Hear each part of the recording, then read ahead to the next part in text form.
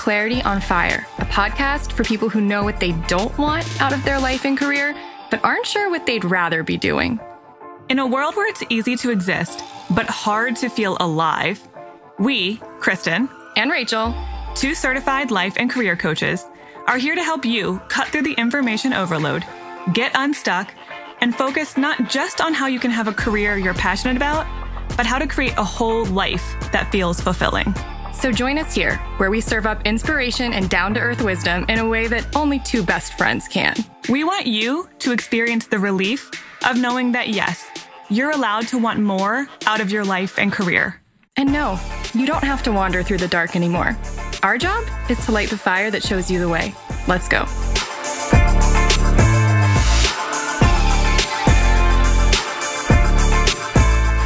Well, Rachel on Rachel. That's what this Rachel episode squared. Yeah. Rachel Lowe is an old client of mine and a friend of mine, and I've seen her go through a lot of life changes. And one of the reasons I really wanted to talk to her was because she's like, when I think of side hustler, she's sort of the definition in my mind. And I think that you should listen to this episode whether or not you're a side hustler, because whether or not you're someone who struggles with indecision, this will be relevant to you. Feeling like shamed for having more than one interest and not sure how to pick one, or if you should pick one.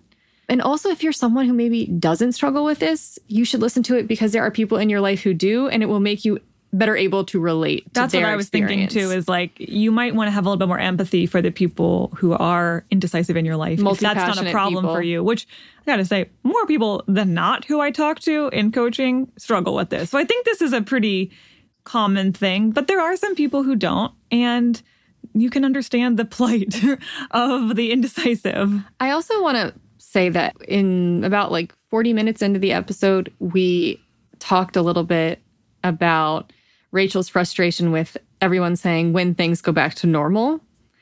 And it's very relevant because obviously it's being triggered by what's happening now. And in her experience, having, in the past couple of years become a mom, she's like, there's no new normal to go back to. Like, there's no normal to go back to. And this is the same thing that we're going through now. It's such an upheaval. And I think it's a good thing because we keep saying it. And I think we need to have a conversation around, what do we mean when we say we want things to go back to normal? What even is normal? Yeah. So we talk about that too. All right. So you want to read her bio? Okay. Rachel Lowe has dubbed herself the quintessential slashy. She's a side hustler / hummingbird, and not the other way around. Though she embraces this nature now, that was not always the case. Since our culture often seems to push folks toward a singular focus, growing up as a person of many interests often brought guilt and shame. While decisiveness is still not a strength, she's found peace in the fact that she can't choose wrong. In the past 3 years alone, she's uprooted her life and business by leaving her job in the DC area to move to Colorado, moved twice more, bought a house, changed jobs again, and became a mother to an insanely adventurous and joyful little boy. What's next for her? We'll have to wait and see. Have a good time with this conversation. Rachel's great. And we bring up a lot of episodes in the kind of, as we're talking about this, like she's referencing back to a lot of our episodes too, because she listens very regularly. I love it. So I have a list of episodes for further listening that you should check out after this. So go to the episode notes for more on that. And we will see you at the end. Hi, Rachel. Hi, Rachel. Are you my first Rachel interview? You might be. I've had a few Rachel clients, as you can imagine. Yeah, I was on one of the Ask Rachel ones. So we kind of introduced Rachel Squared. I think that's what we call it. I can't Rachel remember. Squared. But here we are officially. Yeah, okay. Right. It was about time that I had you on for an hour-long conversation. I'll link to that episode where you sort of guest answered a Dear Rachel question, because it was about marriage, and I felt you were more qualified to answer it than Kristen or I was. And side hustler marriage, to be exact. Oh, right. Okay. Yeah. Well, that leads beautifully into one of the reasons you're here is because I get a lot of people, a lot of clients. I wouldn't say it's just side hustlers, though I think they struggle with it the most, who feel incredibly indecisive, uncommittal. Mm-hmm. Is that a word? Uncommittal? Have difficulty narrowing down their choices and feel a lot of shame about the fact that they can't just pick something and stick with it. So that was one of the major reasons I kind of had you in mind was, can we have a whole conversation about that and like demystifying that and untangling that? So first, I want to hear about your life experience as that person. Oh, gosh. Well, first of all, I think the most interesting thing is I go back to another podcast you and Kristen did where the too much, not enough. Yeah. I couldn't pick if I was too much or not enough. That was like the first choice I could never make. I was both and all the time. And I think often people told me I was too much, like all growing up. And it was, I wanted to do everything. Like my high school resume was like 3 pages long because I was in I wanted to be in choir, but I wanted to also be in band and I wanted to be in theater. And I just wanted to experience everything. Yep. And I distinctly remember my high school counselor when I asked her to write me a recommendation letter for college. And she was like, I've told Rachel again and again that she's taking on too much and she just can't do it, but she does. And like, I was like, I don't know how to feel about that. I don't know whether that's like a compliment or kind of a diss. It's a both and. A backing compliment, you know? Yeah, both and. And I don't know why, but that just sticks out to me so much from high school. And I feel like that's how everybody described me. And so, I mean, how could you not carry this weird shame with you around it when that's like written in stone in a recommendation letter that goes to your college? You know? And it's like one of the identifying features people like point at you and say, this is her, is someone who does too much or someone who can't decide on what she wants to do. So she just does everything. And then it kind of becomes part of your identity when that's how everyone knows you as that person. Right. And I think there's also this fallacy that means I can't do anything well. Because I think there's always that, if you do too much, then you're not going to do any of it well. And I think that's what I felt in that sentence was like, well, she's trying really hard to do everything, but she, I don't think she's going to do anything well, but somehow weirdly she does. And like, right. Thank you. Right. Like against all odds, somehow she's making it work, even though she shouldn't be, quote unquote, making it work. Yeah. So, that continued through college. I think I changed majors like 4 times, but I don't know if that's pretty typical from what I know. Side hustler or not, that's a pretty common experience. Yep. And then traveled a little bit after college, moved to DC for an internship, got a different job. Like I've been in probably 7 or 8 jobs. So I'm like kind of a typical younger person / side hustler. Yeah. I just, I'm somewhere for a couple years and then I get bored. And for me, boredom is about, I'm not growing anymore. So when I feel stagnant, like I just don't want to stay. And I think that's a lot of my wanting to do a lot of things and being indecisive is I want to keep growing. I don't want to be bored. Right. So I want to get to the part where we reframe some of this indecision as not a bad thing and actually could be a positive thing if you let it.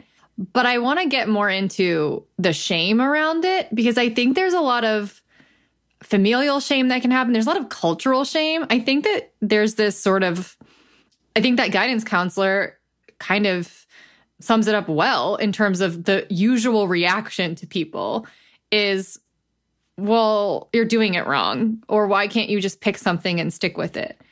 And so I want to hear more about the shame you felt around being how you are and not being able to control it. I think the first time I realized how much shame I had around it, because I think shame is like, it was hidden in me for most of my life. Like I just didn't know why I felt wrong about the way that I was. But I remember watching, I'm sure she's talked about it several times, but one of Liz Gilbert's talks about the hummingbird theory. Oh, yeah. And she kind of opened it up with this woman who was like, you go around the globe talking about passion and we all have to find like our one true passion. And I'm 40 and I just don't have one. So thanks a lot. Okay, bye. Right. And then Liz Gilbert was just like, oh my gosh, I can't believe I touted this for so long. And it was like the first time I think I felt like I wasn't the only person who was like this. And I felt seen. And I think once I felt seen, then I could start like surfacing the shame. Like, oh, wow. Yeah. Okay. I've been trying to dial myself back in order to fit in for most of my life, and saying no to things that I wanted to say yes to because I didn't want to be too much. And I didn't want to take on that extra thing and have people see me as this unserious, can't do anything well, uncommittal. It is a word now. Right. That just can't make up her mind. And, you know, or I think of like silly examples, like when we go to a restaurant, I'm like, man, I just don't know what entree I want. Like it's as small as that. And it's as big as, yeah, who do I marry? Like, am I going to be happy if I marry somebody and it's that same person forever? And just working through a lot of that. So yeah, I think, I don't know, it all kind of came rushing to me when I was older, like the shame.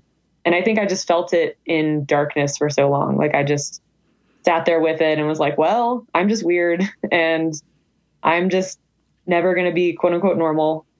So I better figure out how to like mitigate it to the best of my ability to fit in, you know, learn how to tamper myself and hold myself back from things so that I'm not too much, right? So that I don't overwhelm people.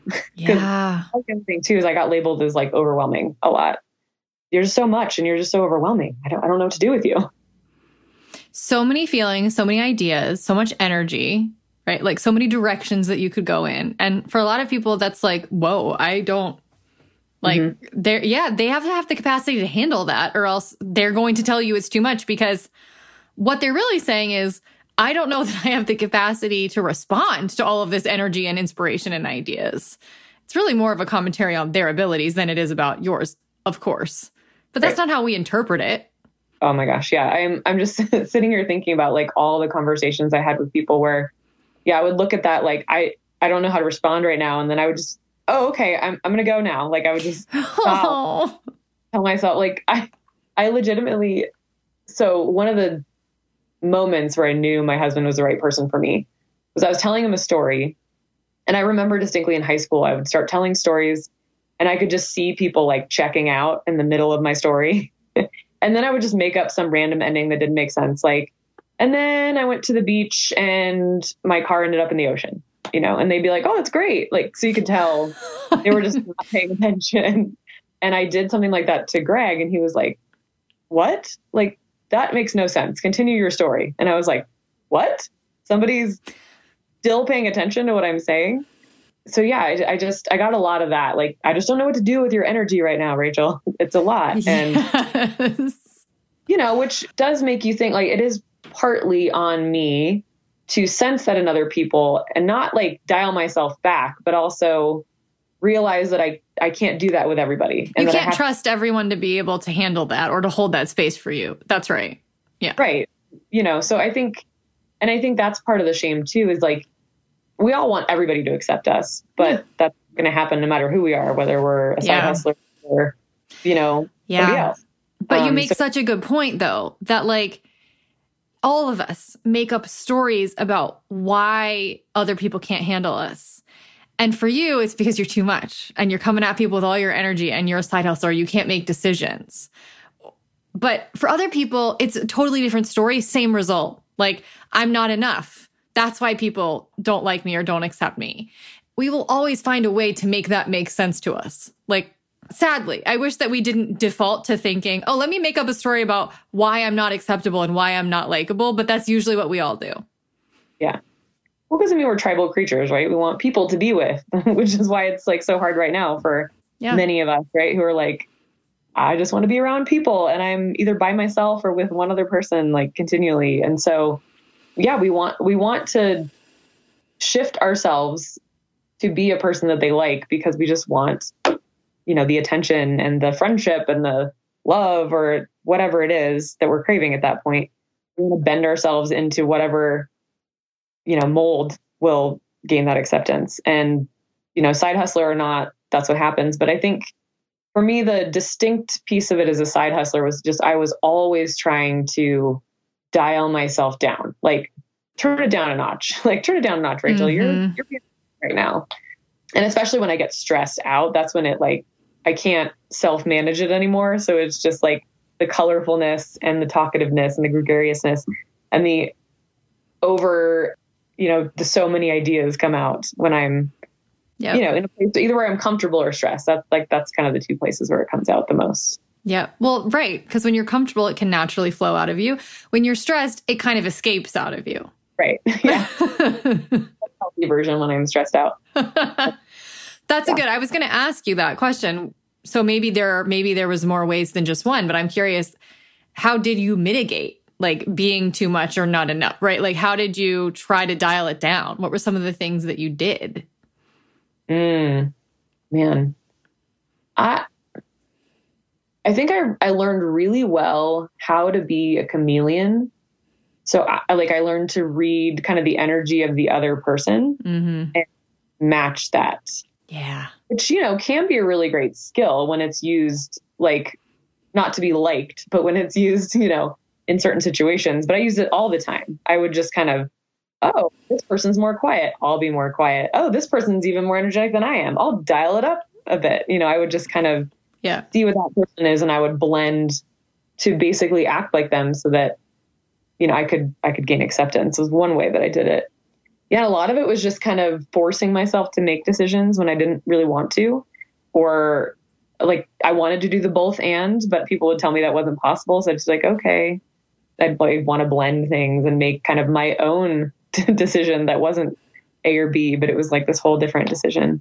And I would just be like, well, I can't do that. So I just limited myself. Like I put these boundaries, these borders, these limits around so that I could be accepted and, not overwhelm people. Mm-hmm. Yeah. I mean, that makes perfect sense. Every single person I coach at some point in their life made an unconscious choice. And it's always in childhood because it starts super young. It does. Right? I either get to be myself and receive love and acceptance, or I get to, or no, that's never the choice. I was about to say, if you have a really good parent, that's the choice. I get to be myself, or I get love and acceptance. I don't get both.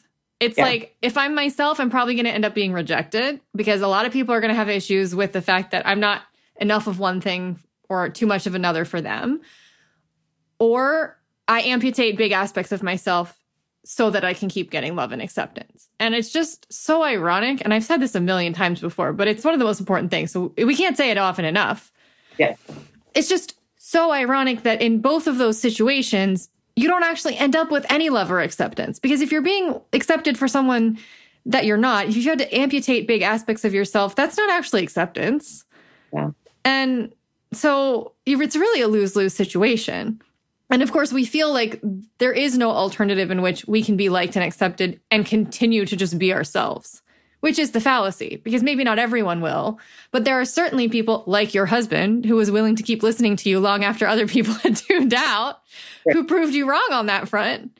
So at some point, obviously, you became more aware of the fact that you were doing this and that this was a problem. And I remember when you and I were first coaching, I think one of the big permission slips you were able to kind of give yourself, I think probably aided by me encouraging it, was you don't have to choose.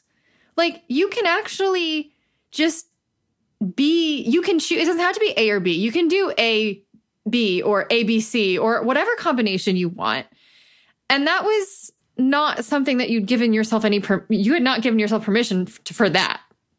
Yeah. And that's what I meant by like, I would force a choice. Right. Like when I didn't really want to make one, I would force myself to make one. I remember one of our first conversations. So my husband and I have a photography business together, and I was like, I have to be only a photographer in order to be taken seriously as a photographer. Like that was just the message that I was getting, the story I was telling myself from all the other like education that we've gotten about being photographers, and I have to, whenever I'm introducing myself, I have to introduce myself first as a photographer in order to be taken seriously. And I was like, I don't want to be only a photographer. Like that sounds so boring to me because it's one of the things that I like. And to me, the idea of taking any one thing that I like and making it the thing is just like, oh no. It's like a death, right? It's like a little bit of a soul death. Yeah. So yeah, we talked through a lot of permission around, I can be a photographer and a trainer and do this other thing. and like, and obviously within reason, right? Right. That's the other thing is like, I can't let myself completely fly off the handle because then I really would be like, all over the place and not doing anything well. So there's kind of a middle ground there, but I think most side hustlers that I've met and even like a couple that I've talked to, it's like, we were like, well, we're so afraid of doing too many things that we then limit ourselves the other way. Like, okay, I have to only have my job and like this one other thing. And that's all I can do. I can't do my job and a side business and be a wife and be a parent and also want to be a coach on the side. And like, I can't do all those things. I have to pick the one or two and just focus there. And like whenever I thought about that, it just felt so deflating, right? Like, oh man, I don't want to have to make that decision. So I think the way we phrased it was like, not choosing is a choice. And that was like my choice going forward is like, I don't want to choose. And so I'll do both. Yes. Yeah. So many stories it's so interesting. The stories we have around like just the rules we've made up. So you had this made up rule that you were taking very seriously about if I don't do photography full time, I'm not a real photographer. Like that is just a rule. I'm like, who wrote that one down? Where do you see that one printed? Exactly. And I think that brings me back to that hummingbird aha moment of Liz Gilbert of just this societal message around like the one passion, right? Yeah. And all the photography education that my husband and I had been getting was like, oh, I was doing this job and then I found photography and I just threw everything else out and photography and like, that's when you're a photographer. And so you just hear that story over and over again. And you're like, oh gosh, I don't want to do only this. So I'm obviously not passionate enough about it to be like, that's it. So it's like, okay. So that's that story that like, if that's not all you want to do, then obviously you're not passionate about it. So don't do it. My God. Thank you for bringing this up. I'm so glad we got to this point. I wasn't intending to get to this point, but you have blasted it open. And this is the thing that everyone needs to hear. Like the thing. I have heard this story so many times, especially from side hustlers, but I've heard it from other people too, which is exactly what you said. If I don't want to make it my end all be all, I must not like it enough. I must not really love it. That is not true. I think, again, that depends a lot on your passion profile. Like I would say if you're a fire starter, a pure fire starter, you're going to be more likely to be the person who's like down with commitment to that degree. But if you're a side hustler to any degree, no, you're probably not.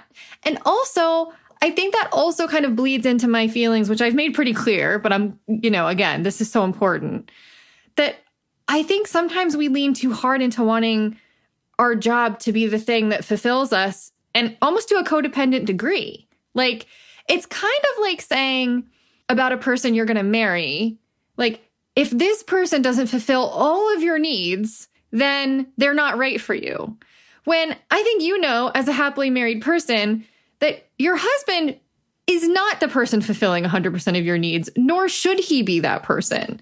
And that doesn't mean that he's not the right spouse for you. And I think that's so, so true of passions or jobs or whatever too. And so I think there was like a real kind of heady combination going on for you in feeling like, well, I must be doing something wrong. I must be broken if I'm not as into it as that person says that he is. Yeah, totally. And, it's funny you bring up the marriage thing too, because Greg and I are going on 10 years of marriage, but there have definitely been times where that story has leaked in, right? Of like, oh my gosh, this isn't perfect anymore. Like, what is that? Are we okay? And it's like, yeah, it's fine. And so, I think looking at it as that parallel of, let's say like your job is your spouse and like this other thing is your friend and this other thing is your coach. And like, you have to like fill your life with all these sources. Right. And I think there's been this societal fallacy fed to us for a long time about, your job should be your passion. You better make money from your passion.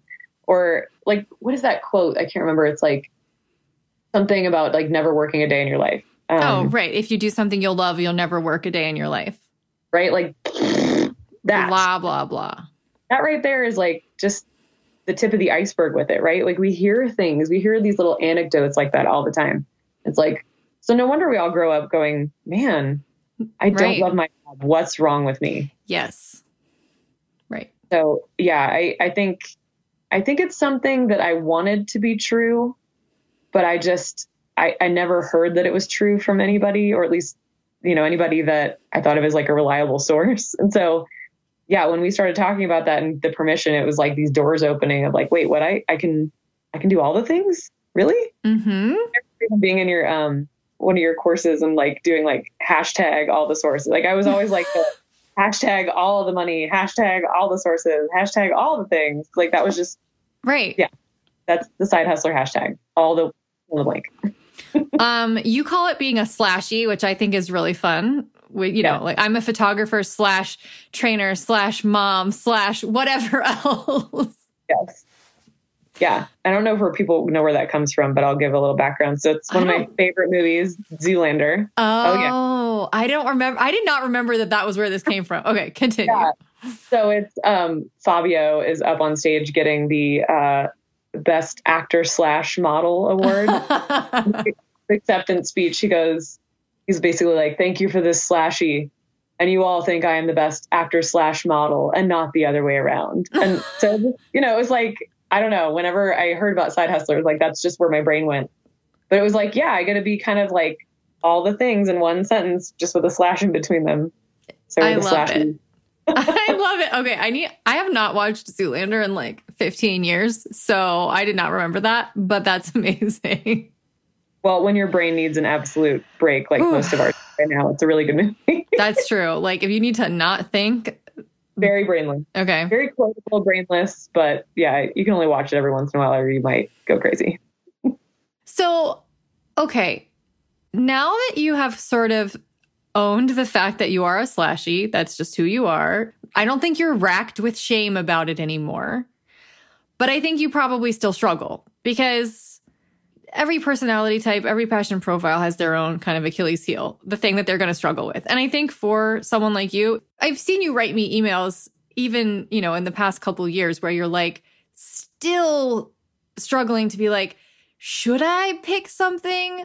Am I happy in this job? Is this what I want? So I'm kind of curious, how has the struggle evolved to match kind of where you're at now?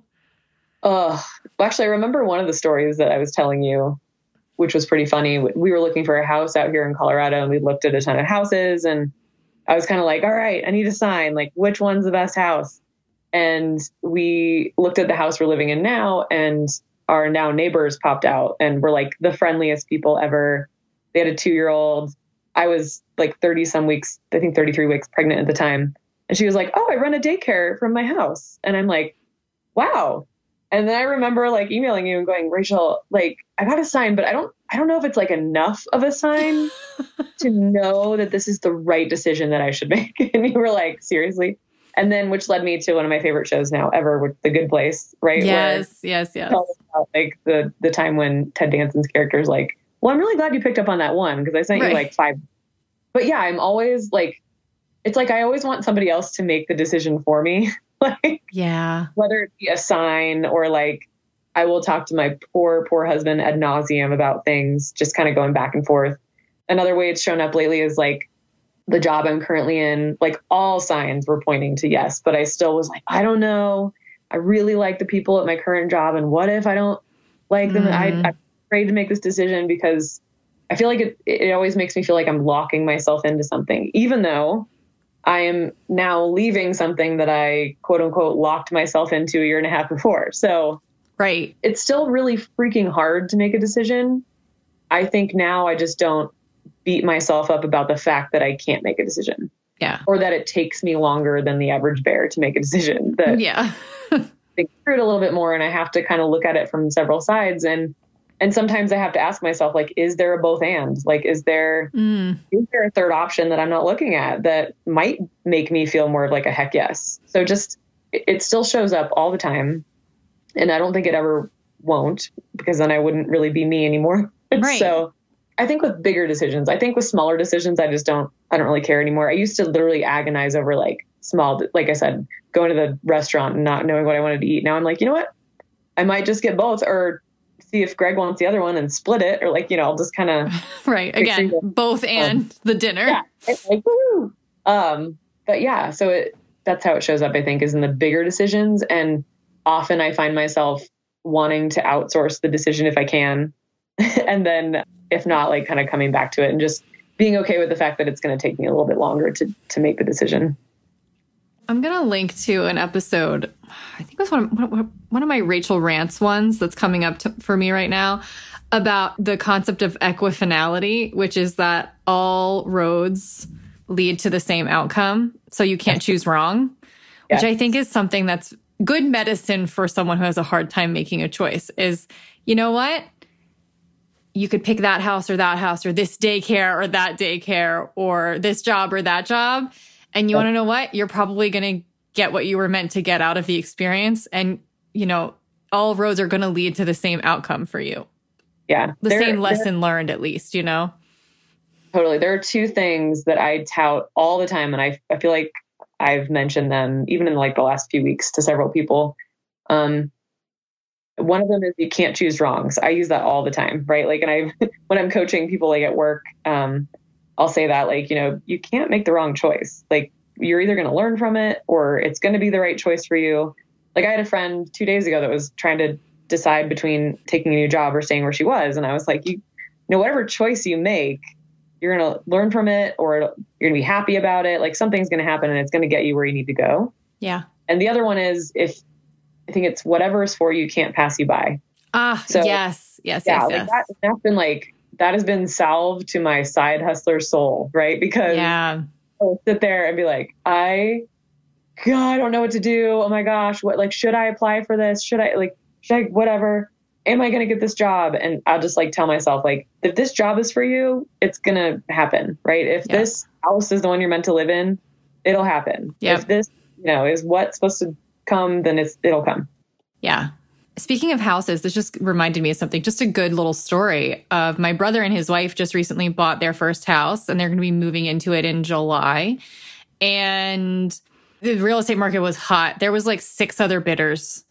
And my brother's mother-in-law is a real estate agent, very good one. And so she said, write the owner a letter, tell them about your experiences, tell them about you just had your first baby. And they made an offer that was like, I think what he was asking for. And this guy turned down offers at least $10,000. He left a lot of money on the table to say yes to my brother and his wife. And they got that house. So that was their house. And they couldn't have missed it, even though the odds were definitely stacked against them in terms of the sheer number of people interested in it and the people who'd offered more money. And so, that worked out for them. And it was actually easy. Like they'd been looking and looking and nothing was quite right. And then all of a sudden this one just clicked. And the odds didn't matter. And the obstacles were just easily overcome. And I think that happens all the time when things are right, is they just kind of click like that. Yeah. No, that's true. I can't even tell you how many times, that's happened to me. Right. Yeah. I don't know, like moving to Colorado. And I remember talking to you like right before, literally I got off the phone with you and they were like, would you like a second interview? And I was like, I don't know if this is going to happen. I was like, if it's supposed to happen, it will happen. Right. Yeah. And I come to the first day I got here and I met with my to-be colleague, she was like, oh yeah, like 220 people applied for that job. And I was like, thank you for not telling me that before. Holy crap. I was like, okay, so yes, I was meant to get this job. It was meant to bring me here, right? Like, that's just how crazy. One other thing that I thought of while we were talking is, I think another fear or another thing for side hustlers is we're afraid to make the wrong decision. Like, we're afraid to fail. We're afraid to miss out on something else. So like a lot of times that's what's fueling the indecisiveness, right? Is like, but if we move into this house, what if in like a week, this other house pops up? And so it's that like grass is greener constantly. Yeah, like having to quash that, that whatever it is, FOMO. Oh my gosh, I'm going to fail miserably if I make this decision. I'm going to regret everything. Yes. Yeah.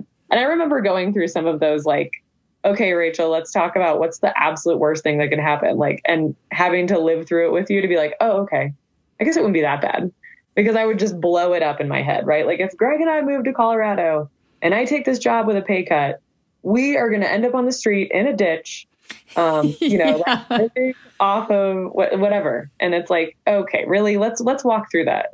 Like, what gets you there? I remember you were so overthinking the whole timeline of like having a baby and moving to Colorado. You were like, well, I should probably just wait and have a baby here and stay here for a couple more years because it would be kind of like weird to try to move to Colorado and get a job with a baby. What if I was pregnant? Blah, blah, blah, blah. And I asked you this up here, so why would I waste that? Yeah. I don't remember I don't know if you remember this, but I very clearly remember asking you, okay, what if you were in the process of moving to Colorado and you found out unexpectedly that you were pregnant?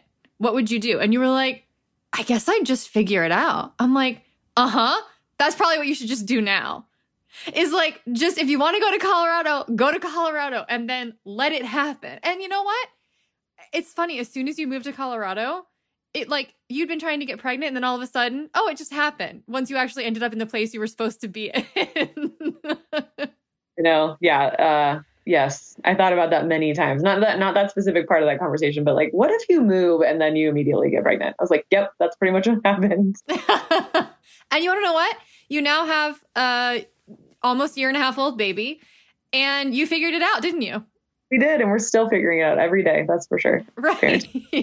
One other thing I was thinking about is, and I haven't really thought through this, so this is kind of a new thing for me. Okay. If that overthinking everything was like one of my mechanisms for dealing with my side hustler slashiness. Yeah. Okay, I have to learn to make decisions. So if I'm going to do that, I better learn how to really think about them. Yeah. Or if it's like just something that side hustlers go through, like if it's kind of a natural thing or if it's something that I built up in order to force myself to make decisions. I don't know. I think it could easily be both and. But I think you make a very good point that, and I think this is true of so many different things, is that if you are wired one way, you will often react and kind of end up at the opposite extreme to compensate for what you feel is a lack on one end of your spectrum. So that would make perfect sense to me, that you're like, well, I have to overthink it because I'm not good at making decisions, quote unquote. So I have to like really think hard about it to make sure that I compensate for my clear deficiencies. That's kind of the undertone I'm picking up on. I have to go in Excel and make my 2-page pro-con list before I can start to consider it, right? No, yeah, that's exactly what I was getting at, right? Is it an overcompensation because I'd been told so often, like, why can't you just make a decision that, okay, well, if I'm going to make a decision, I obviously have to do it in this way. And that would, it still pops up, but that was before I started to learn to be a little bit more trusting, right? Like of these things, like you can't choose wrong and whatever's for you can't pass you. Yeah. So, before then I was like, I have to make the right decision. And in order to do that, I have to be so overly rational and so overly methodical that it's going to drive everybody else, including myself, crazy. But then at least I'll make a decision. So it's just like, I don't know. I haven't thought of it until just now. So dropping that new. Yeah. Remind me, and other people will be interested, what's your MBTI type and what's your Enneagram type? I am an ENFP number 2 on the Enneagram. Okay. Strengths Finder, I also know. I don't know if you're... Sure. Shoot. That one I have Woo is my first one. I was about to say, like, duh. Connectedness, and then Relator, communication. And the one that gets me in the most trouble, I think, especially as a side hustler, is Achiever. So my side hustlerness has often manifested as I have to do everything, right? I have to achieve everything and get all the awards and, be the valedictorian and also get this scholarship. And so it's always been about like accomplishing things, which makes it even more exhausting than I think if it weren't paired with something like that, where it wasn't this like overt drive to just accomplish things. Mm-hmm. But yeah, so I know I'm very into all the personality things. I actually do that as part of my job. So, well, I just want to point out that like as an ENFP type 2 on the Enneagram, that's like big feeler energy, just a lot of heart and a lot of, feelings and intuition. And it would also make it so it would make perfect sense to me that you would kind of, in a way, be counterbalancing that with being overly rational and logical. Yep. Totally. Yeah. Yes. Yes. I feel that for sure. And yeah. So, okay. I don't want to totally leave this conversation behind. And there was something else that you and I really wanted to talk about because it's very relevant right now. Yes. And I think we can probably weave in some of your side hustler struggles with this too.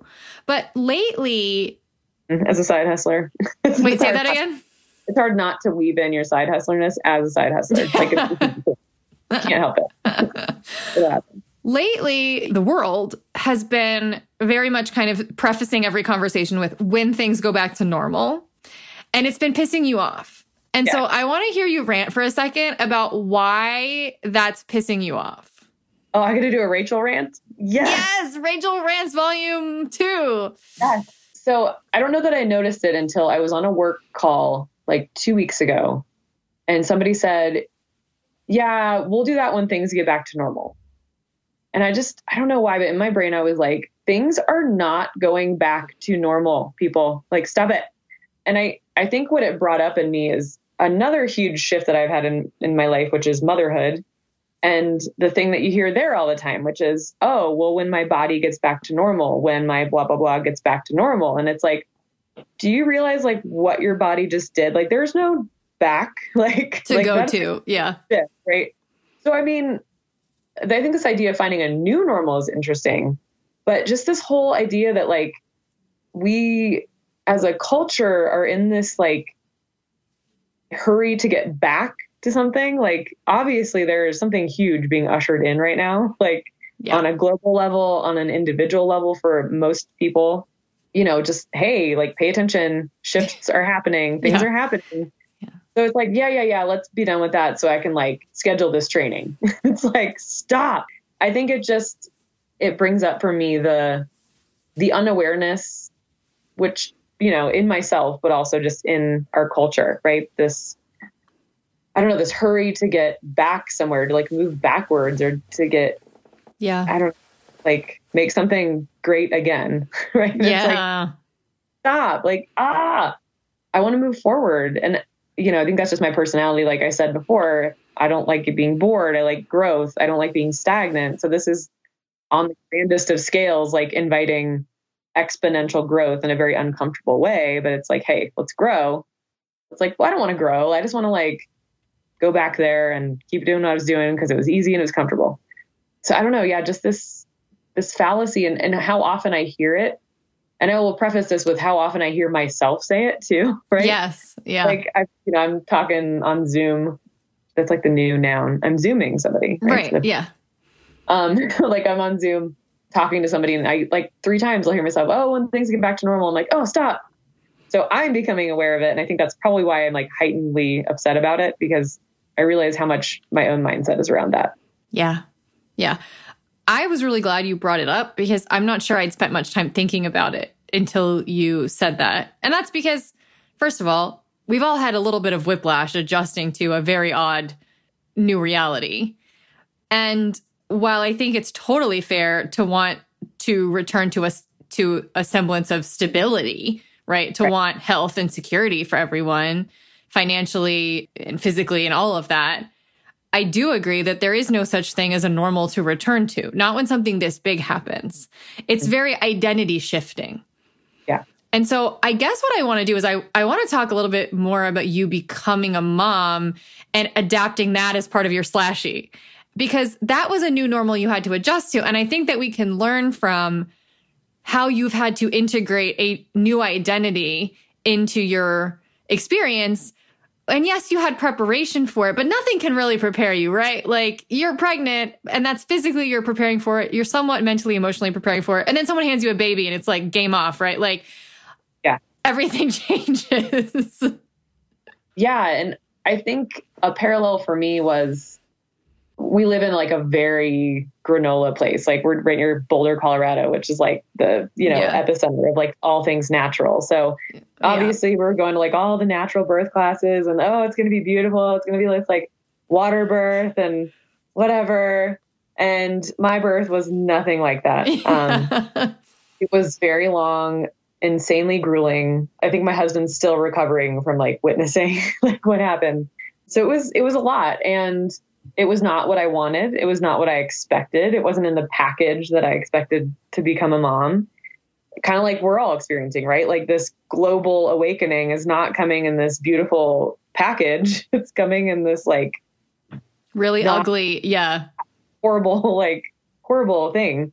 And so it started off, right? Me already mourning, like, okay, that didn't go the way I want. And now I'm in this new identity immediately, trying to figure out how to feed another person, how to like handle a baby, because that's the thing too, is like you get all these birth classes and there's like no class on, okay, now you have a baby, so here's what you do, which is, it'd be helpful to go to baby classes, not just birth classes. Like the last half of the last day of birth class is like, babies, make sure you hold their head and here's how you diaper them and good luck, right? It's like, okay, great. But to me, it's a parallel as well though about, we photograph a lot of weddings, and it's the same thing in the wedding industry. Like, let's talk about your wedding. Let's plan all your wedding and coordinating everything and the colors and the theme and the things. And then you're married and you're like, oh, what? I have to. No one taught me how to do that. Yeah, I have to exist with this other person with, for a lot of people, that one's not a huge shift right away in the way that becoming a parent is, but it is like it's a seismic shift. It's just slower. Parenting is like, boom, here's the baby. Good luck. Right. Just like, so, I was refiguring out my marriage to this amazing person. I was figuring out who this other human that I still can barely communicate with is, figuring out what he needs. And I think and we've talked about this too, but like the hardest thing for me was that identity, I mean, rightfully so, but it trumped every other identity that I had. Like I was for at least a couple months, probably close to the first year, I wasn't really anything else. I was like a mom. Yeah. Yeah. I got like slivers of other things, but that was it. And especially as like a side hustler /y, that was like, I don't know that I dug into how overwhelming it was from that point because, so much of my life for the first good chunk of my life, I've been trying not to be all the things. And then I was like embracing being all the things. And now I was this one thing. Yeah. And not necessarily by choice. And so it was like, I don't know what to do with this. And, I've had to very slowly start to uncover like the other parts of my identity. Mm-hmm. And so, I think what it's telling me is, first of all, like identity shifts they don't happen in the way that you want or expect most of the time. They might, but that's not very common. And the other one is, I guess I just never expected it to be such an overwhelming shift that completely overshadowed the rest of my life to the point where I'd have to like dig out the other identities to kind of bring back the other slashing parts. And, I'm still very much in that process. Being a mom to a newborn is very different than being a mom to an infant and being a mom to a toddler. And I can't even imagine being a mom to like a tween and a teenager. So it's like a constantly shifting identity. It's not like, oh, cool, well, I'm a mom now, so check. Right. I don't know. And I think the thing that drove me crazy, and this is probably me going into like, some of those shadow places that I hadn't really wanted to uncover and was forced to uncover becoming a mom, was just like, why did nobody tell me this was so freaking hard? Like, why? And it's like, I'm sure people tried to tell me, but you can't hear those things until you're in it, like until you're ready to hear it. Mm-mm. I think, but it did kind of open me up to being a bit more raw in like what I share with people and being more like less polished, just being like, hey, this is what's going on. This is freaking hard. And if you want to talk about it, let's talk about it. Cause I think there's this like hiddenness. We all have to like look like we have it all together and look like we have it figured out. And, the Instagram, Facebook society of, let me show you my highlights. And I'm learning how not to do that, like how to show you maybe some of the bloopers and just talk about how difficult it is because it's not easy. And I think I think my sensitivity to some of those euphemisms, like back to normal, kind of came from becoming a mom because not only do you hear things like, oh, I can't wait till my body or my whatever gets back to normal, but you hear things like, don't you just not remember what it was like before having a baby? Or isn't it just that? And it's like all these things. And you're like, yes, it's amazing. And I do remember the rest of my life, or all these other things. And it's just these societal messages that we perpetuate. Like they just, I don't know that I realized how much they bothered me before that. Yeah. So, I think you're teaching us a lot about this. And I think one of the things you said that I want to like just highlight is that there's a lot of whiplash and grief that goes into your identity changing. And the best point you made was that, well, you made a lot of good ones, but one of the best ones was that often identity changes are not your decision. They just happen. Yeah. And it can suck. And it might be something that you have to work through. And what's funny is that I think people assume something like becoming a mom, if that's what you wanted, why are you grieving? Like, because every transition, wanted or unwanted, comes with something ending and something that needs to be mourned and something that's a loss. And I think that what's happening right now for people is kind of the end of one chapter and the beginning of a very odd, very unwanted chapter for everyone. And that does require grief. And what I think is interesting is that, also interesting about what you said, is that you ended up getting what you thought you'd wanted your whole life, which was, I am one thing. And then you got it. I'm a mom. Eclipsed everything else in your life. And all of a sudden you were like, oh no, I miss being a slashy. Actually, this is who I am. And now I've got to go work to get back to that, which is kind of, it's kind of validation for you. Like, that is who I am. Because if I was really meant to just do one thing, I'd probably be fulfilled by just one thing. Right. Yeah. Amen. Amen. So, oh gosh, this is such a good conversation. I don't want it to end. I know there was something in there that I wanted to say, and now I can't remember, because that's usually what happens in good conversations. You're like, no, so many good things. Well, I do have one big last question for you, which is, why do you think that for the people out there who can relate to you, especially the side hustlers, but just also the people who feel indecisive or who have been told, why can't you just stick to something? Or, some of those people who feel like, is there something wrong with me for not being as into this thing that I'm supposed to be passionate about as that other person is? Like, why would you say, or what would you say is actually the benefit of being someone like you? Like, why is it actually great? I think, and it's bringing back even to my like connectedness strength.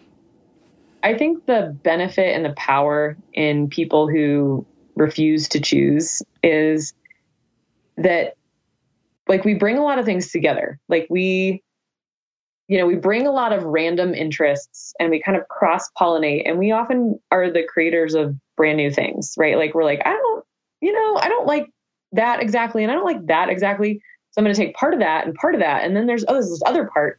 And we just build these like random new things, and we come up with crazy new ideas that often cross the boundaries of, what would typically be thought of as, this is this job or this is this genre. Like we'll create the new genres. We'll be like, no, you know what? I don't like pop or jazz. I'm going to be in the middle. I'm going to do this new thing.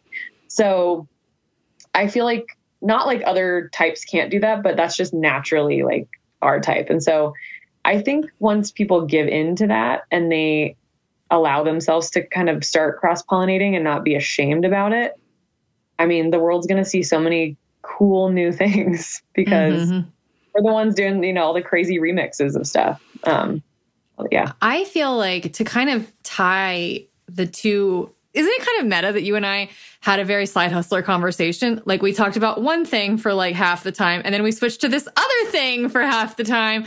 But now I'm going to create something that I think ties it both together, which is, I think that what makes side hustlers and or slashies who they are is that they're very good at pivoting.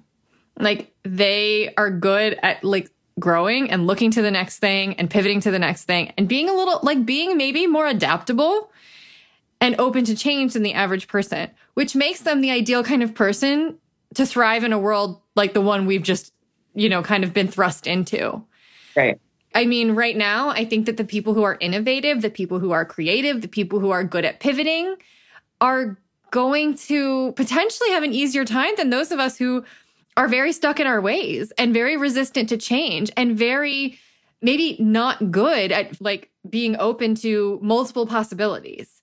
And if you are like that, you might have a little bit of an easier time adjusting and thriving. And I remember hearing somebody say, I think it was like the last economic crash in 2008, like how many new companies and new industries even like came out of that.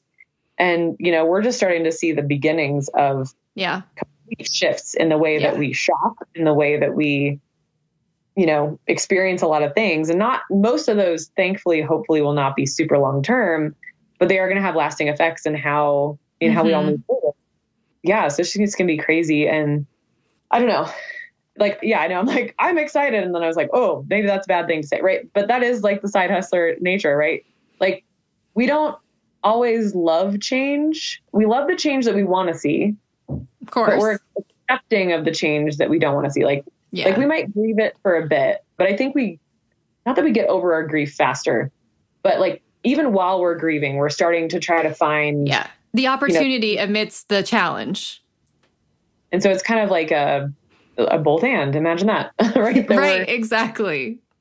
Yeah, that we're like, you know, we're going through it with everybody else, but we're also like, okay, what am I going to do with this time? Right? What am I going to shift? How am I going to pivot? Or how am I going to use this to, you know, create something new or whatever it is? Yeah. You guys are often very good at being optimistic and like sometimes.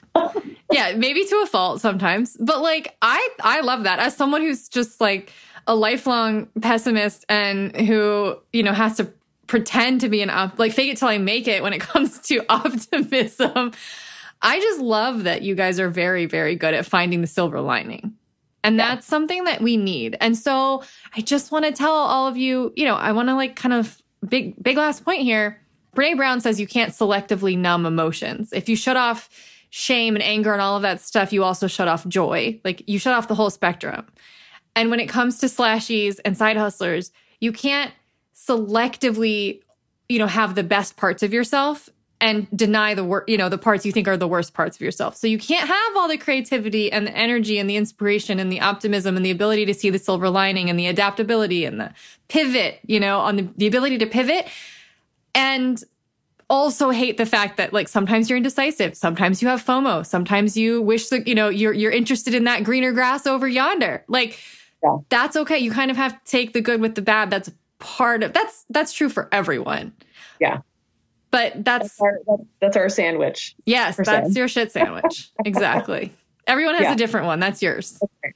Ours is like, the indecisiveness and the often feeling like we're overwhelming and like not sometimes overwhelming ourselves. That's like a whole other thing that we often, it's not even just other people, we overwhelm ourselves. But I agree. And I think once we can get past that and realize that we're never going to stop having a hard time making decisions, it's going to shift what it looks like. Right. But on the other side of that, is this kind of connectivity and creativity and positivity and all these great things that, especially right now, people are craving and looking for. Like, let it fly. like be proud of it. Right. Yeah. Right. Yeah. Maybe the slashies need to rule the world. So, okay. This has been awesome. Yeah. Tell people anything you want to tell them about what you're up to and or where they might find you if they're interested in learning a little bit more about Rachel Lowe. So, as I mentioned, my amazing husband, we have a photography business together. So we're based in Denver/Boulder, Colorado, because you can't do just one. You got to be in between both. So we are at rachelandgregphoto.com. And we are also about to start our own podcast, which in my indecisiveness is to be named, but it will be at some point. But because we decided a long time ago that blogging was just really hard for us because we are both conversationalists. We just like to talk. We're like, well, maybe we should just talk and share with people that way. Yes. Yeah. So we're going to be kind of riffing on random topics like returning to normal and parenting lessons and all sorts of crazy stuff that we've been going through together, you know, as husband and wife, and talk about all sorts of things, maybe interview people. Who knows? It's, of course. I was going to say it's a side hustler. So, you know, it could take many directions and probably will. So once I have more information on that, I will get it to you. But we're excited about that. That's one of our quarantine projects, right? Okay. Starting our podcast. Well, whenever you get that to me, I don't think you're going to have a full podcast ready to go by the time this episode goes live. But whenever you do, I will update the show notes so that if people are listening to this or finding this later on, they can go to the show notes and they can look and see what it's actually called. I'm excited. I think I have a feeling it's going to be an awesome name. It just hasn't landed yet. That's all right. Let it percolate. Great. Well, I'll link to your site. I know that right now people's weddings are getting shut down or rescheduled. However, maybe you're planning a wedding for a year from now and you're in the Denver Boulder area and you want a photographer. Well, I think it's probably safe to plan for a year out. So why not reach out to Greg and Rachel? Yeah, we just had one get postponed. So we're gonna like photograph the computer screen of they're still getting married, but then they're gonna have their party later. So we're gonna photograph. Yeah. That's hilarious. So I know you gotta work with what you have, you know? Well, thank you for coming on. This was long overdue. Like, I've wanted you to come on and talk about side hustler problems for as long as I've had a podcast. Like, it's been in the back of my mind. So I'm glad that you know what? I think maybe divine timing. This is a really good time to have this conversation. It is. Yeah. And thank you I've been dreaming of being on your podcast. And I heard the first normal one. I was like, maybe someday I will be a normal person. Here you are. But yeah. And, you know, I think talking about side hustling right now is very different than if you'd talked to me even like 6 months ago or a year ago. Yeah. So exactly. Totally divine timing. Yes. Yeah. All right. Well, thank you. I think you're the absolute best slashy in town. And I will talk to you later. Okay. Bye. Bye. Okay, we will be back on Tuesday with a new Magic 8 Ball episode. You don't know what you're going to get. I mean, I know what you're going to get, but you don't know what you're going to get. We've clearly leaned into our status as witches you get psychic readings from at a carnival. Definitely that. Not like the really legit ones. No. The ones with like smoke machines. And like, you know, like fake headgear and like that sounds right. Appropriating cultures accidentally. You know, like the real shoddy ones. I feel like we've leaned into that between our readings. Well, I'm not a psychic, but doing our card readings and doing our Magic 8 Ball episodes. Like we're really leaning on that like magic really side. Corny people right now. Anyway, well, I hope you enjoy the corny psychic stuff because for God's sake, we need something light, but also helpful. Yeah. If you don't like it, you don't have to listen on Tuesdays. That's fine. It's not. I make it sound like it's that hokey. I'm like, no, it's actually just a blog or an episode we once published. It's actually just a really normal thing. But I like to think of us as like those circus psychics when we publish Magic 8 Ball episodes. We should do a little image of that somehow. I don't want to spend 8 hours photoshopping myself. All right. We will see you on Tuesday. Bye.